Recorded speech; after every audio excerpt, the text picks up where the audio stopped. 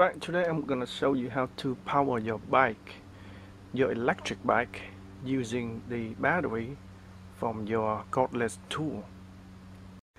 And the reason why I want to use this cordless tool battery to power my electric bike is because of the cost. You see, the battery for this electric bike really expensive, and it doesn't cost much to get one of these, even new. And I've seen other people who also use this battery to power their electric bike, but they remove the cells from the battery pack. So this is the Makita battery pack that I removed the cells, and this is the battery before was removed.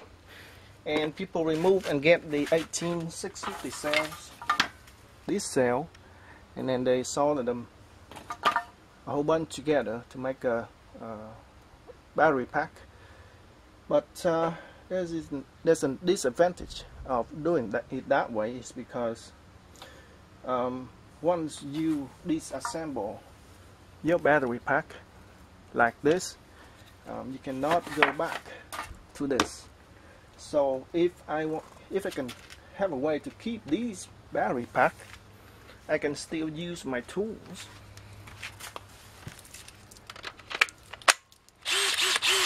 when I need it.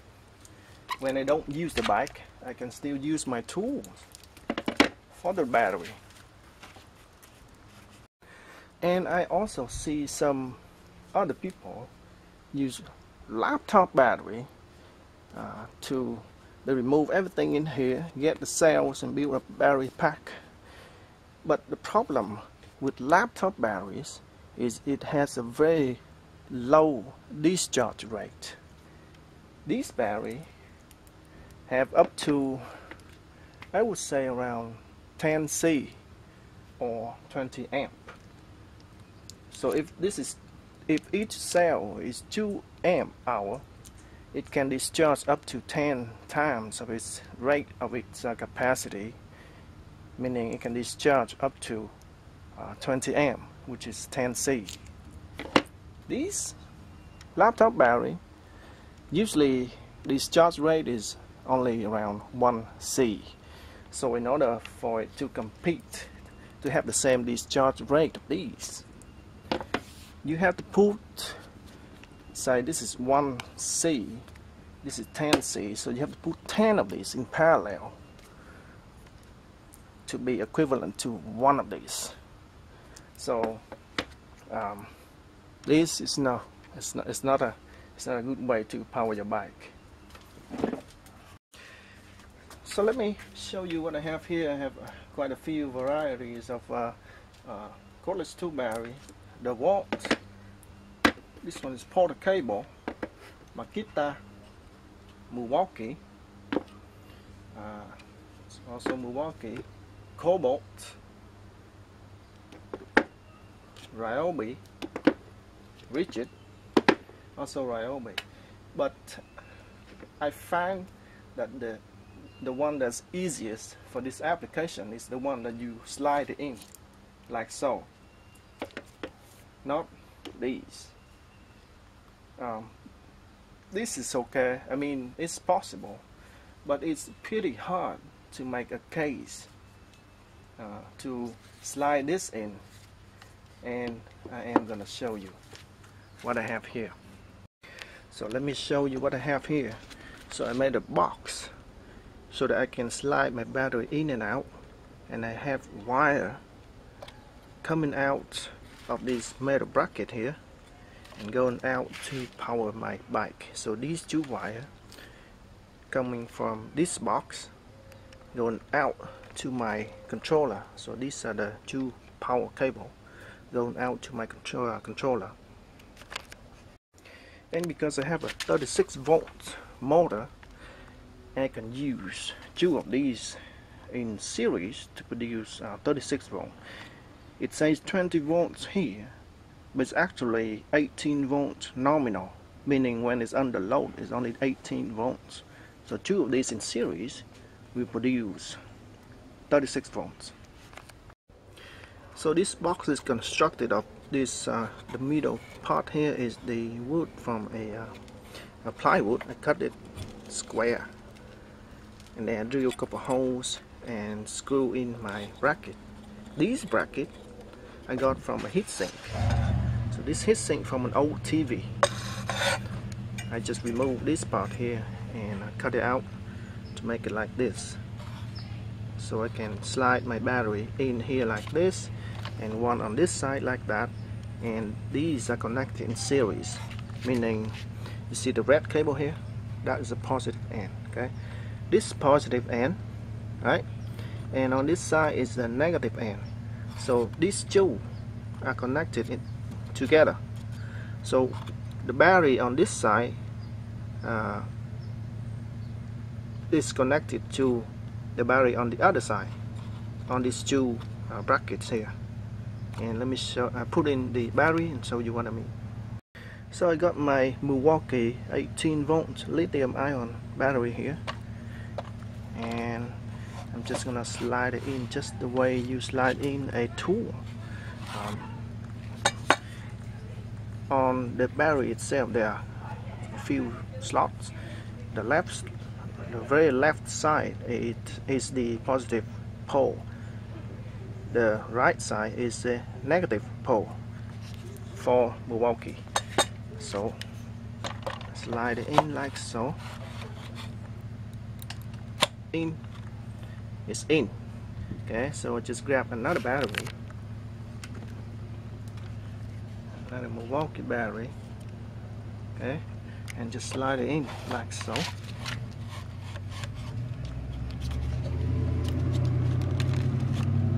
In, and that's it. That's all I have to do. And I have a bungee cord here so I can tie it up real tight, because when I ride a bike it bounces a lot and it has a tendency to get this battery loose, so I have to tie it up real good.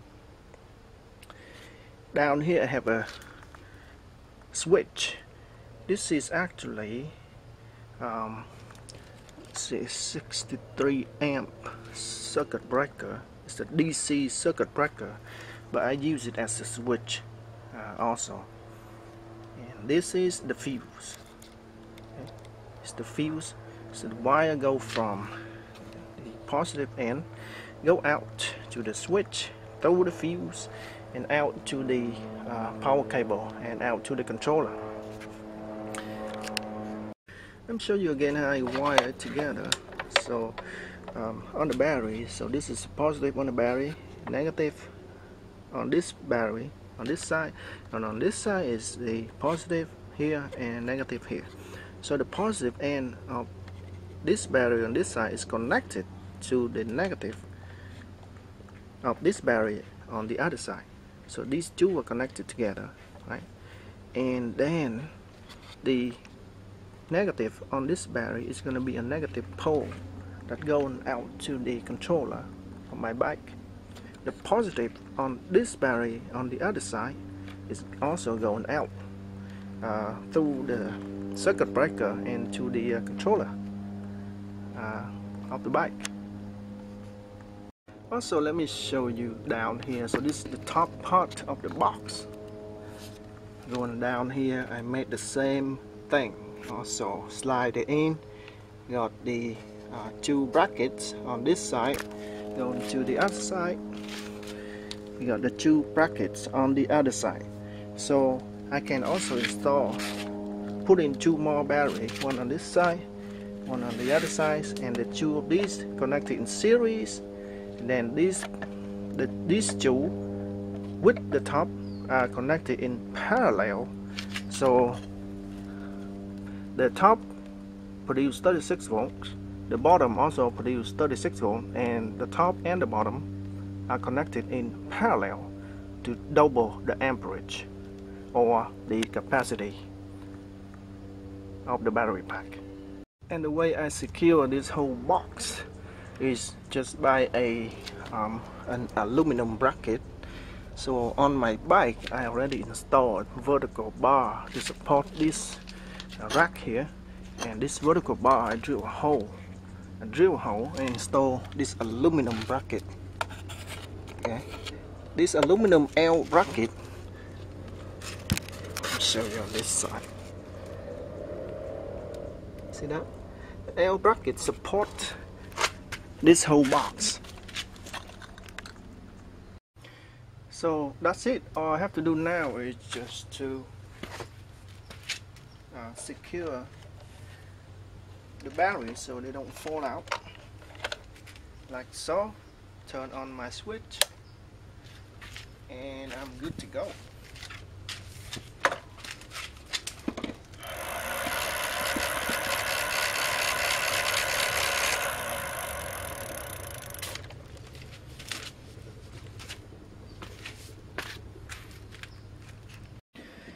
And I also found out a secret that the Milwaukee battery, Milwaukee 18-volt battery, and the Dewalt 20-volt battery, they are almost the same in terms of the terminal, the location of the terminal, and the distance between the terminals. So the distance from here to here is the same. Distance from here to here is the same, and the terminal are the same too. It's positive on the left, positive on the left, negative on the right, and negative here on the right. Why is that important? It is important because it has to be the same in order for me to slide it in the metal bracket I have here. So this is the Dewalt. On the left side I got a Milwaukee. Let's slide it in, see what's up. Actually, let me switch the other way around, because this Bluetooth battery is a little bit taller than usual, so it doesn't really fit in my it's just a little bit taller. I have to fix my bracket to raise it up a little bit, but let me put on the other side and I'll show you. Alright, so I have my Dewalt 20-volt Bluetooth and battery. Slide in like so. Milwaukee, slide in like so. One side is Dewalt, one side is Milwaukee. Turn it on,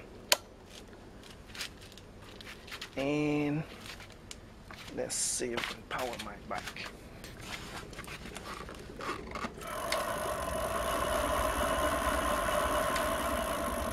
There you go. And I have a whole bunch of other brands, battery brands here, and the only thing I found out that are compatible between the Milwaukee and the Dewalt.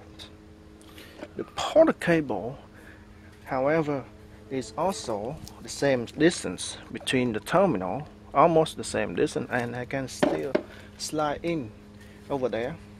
But the problem with the power cable is the terminals are opposite of the Dewalt and Milwaukee. So on the power cable, the negative terminal on the left. On the Dewalt, the positive terminal is on the left. So it's the other way around. So I can still slide in my power cable battery. It still fits in here, like so. It still fits in here. I can still slide in my battery box. But the terminals now is reversed. So if I want to use this battery, I have to reverse the terminal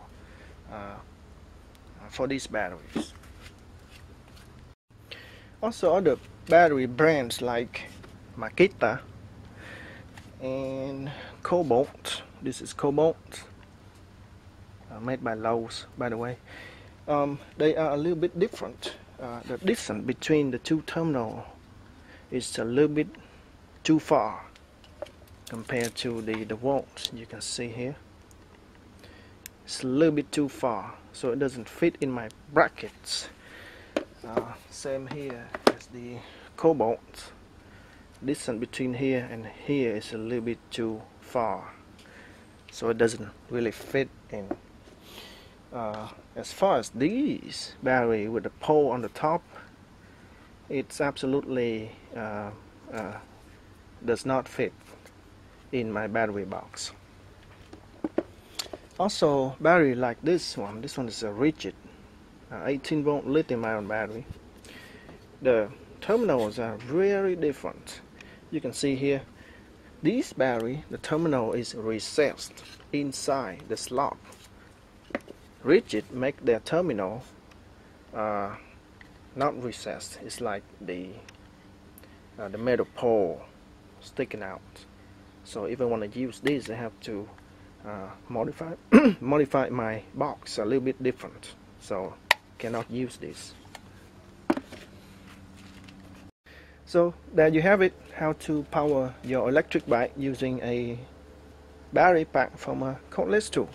And again, I do not want to remove the battery cells out of the battery pack because, number one, it takes a lot more time and it's a lot more complicated to remove the battery, and then you have to solder the battery together, and that's a pain in the butt. And reason number two is I can still use my tools when I'm not riding my bike. I can just remove the battery from the bike, put in my tool, and ready to build a house. My bike uses a 36-volt motor, but if it was a 72-volt motor, all I have to do is to make the same box and install all 4 batteries, 2 on the top, 2 on the bottom, all 4 batteries in series, and that will produce 72 volts. And if your bike is a 24-volt bike or 48-volt bike, you can use one of these if it's 24 volt, or you can use 2 of these doing the same connection to produce 48 volts. This 24 volt battery for the cobalt, and I think this is the only tool that make 24 volt lithium ion battery. All other tools are 20 volts or 18 volts. Alright, so now it's time to take it for a ride. Alright, so I'm cruising around now at around 11 to 12 miles per hour. Well, nice day, isn't it? And so I'm cruising around. That's about it.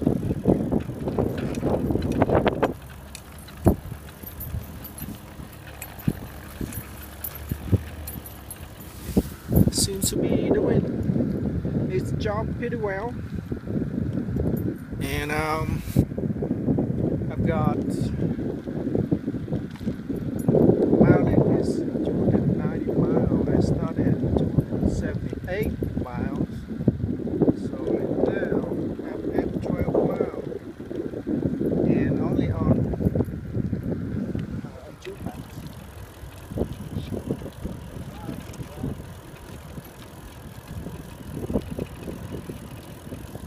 Only 2 packs right now, 2 batteries in series. It's been 13 miles and still kicking. So with 4 packs, I think I can get around 30 miles easily.